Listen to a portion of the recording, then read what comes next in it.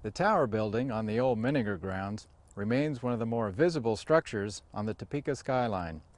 In today's Plains People segment, we meet a man who saw this clock tower as confirmation that this was where he was supposed to be. Well, I was born in Oregon, but then we moved to Minnesota when I was 1 month old. So I always think of myself as somebody from Minnesota.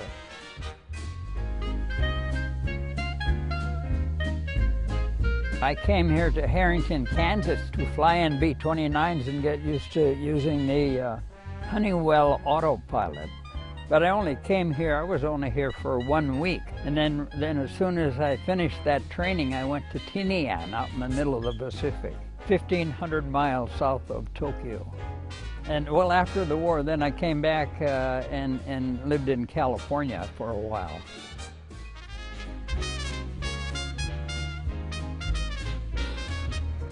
And then finally decided that there was something interesting about the human being that I really found more interesting than about particles.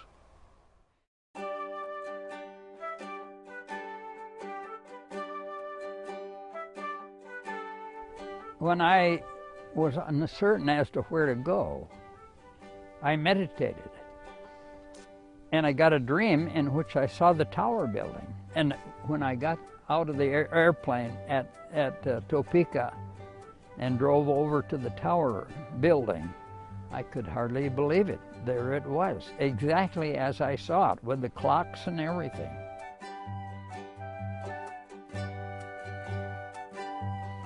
And I was hired not to be a psychologist, but I was hired in order to set up their biomedical lab.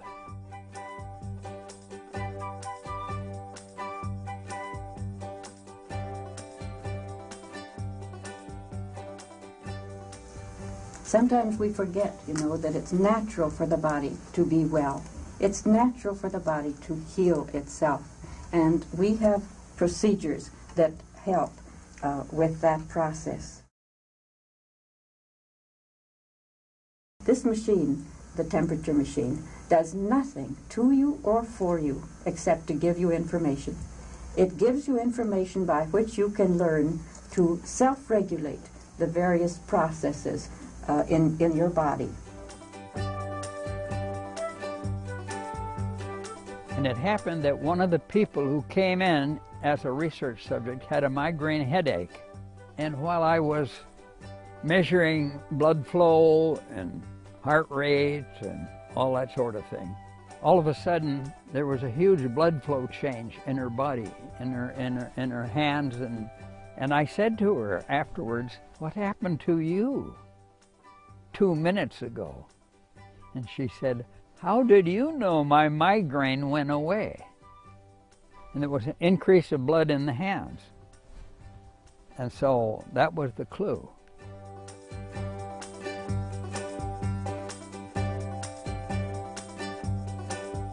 And in '69, we started the Biofeedback Society, and then people began doing it everywhere. And immediately then people started building more circuits of all kinds, not just for feedback of temperature, but for feedback of muscle tension and everything. And so then it was brain waves, and that's how the neurophysiology nowadays, which is spread all over the country, all over the world actually, that neurophysiology all started from putting electrodes on my head. Isn't that funny?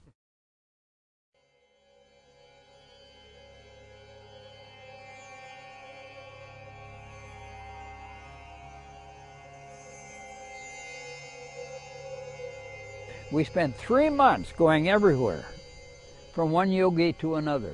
And we went all around India. We went 6,000 miles visiting yogis. And every time we'd get there, we'd wire them up, heart rate, blood pressure, breathing rate, brain waves. And then we'd say, "Okay, what can you do?" And then we ended up with brain waves, heart rate, blood pressure of all these yogis that we were working with. We knew stuff then by that time that no one had ever done before. So that was it was really fun.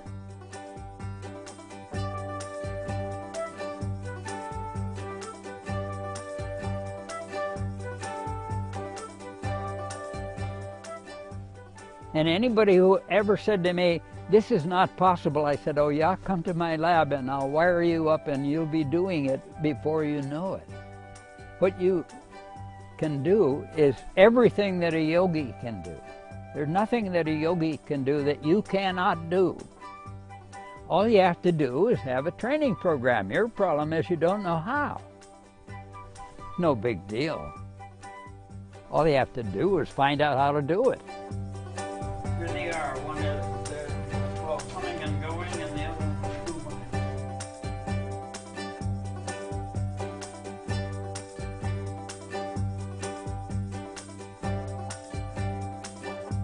I called it the Ozaki Book of the Dead because I didn't want to have it mixed up with the Tibetan Book of the Dead. But it's actually the same stuff. Alyce started noticing that she couldn't remember things, and that was the beginning. So, and as an Alzheimer patient, she didn't recognize me. So when I said who I was, then she would remember, and she would remember for at least an hour. And I had to get used to that, because that went on for a long time. And so that was how come I then began understanding that people who have Alzheimer's are really halfway between this world and that world, and they're right in the middle.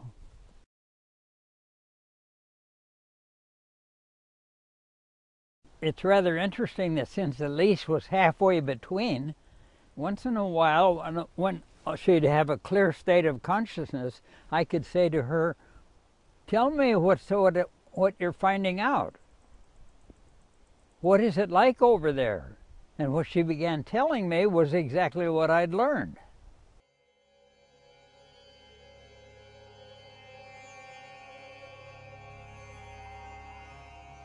One time when she hadn't talked to me for 4 days on end, because as an Alzheimer patient she couldn't find the words, then she woke up and she said, it's time for me to tell you that you have to take care of yourself too. You've been taking care of me now for several years. And she says, but it's important that you eat the right stuff and that you take care of yourself too, because you're going to continue on. You have more work to do. I'm done. And she said it directly. And I said, well, are you telling me that you're going to leave right now? And she said, oh, no, I'm not saying that, because she doesn't know when she's going to leave. And I'm not going to anticipate it. Isn't that funny? She's talking about her brain and her normal human appearance. She's talking to me like a soul.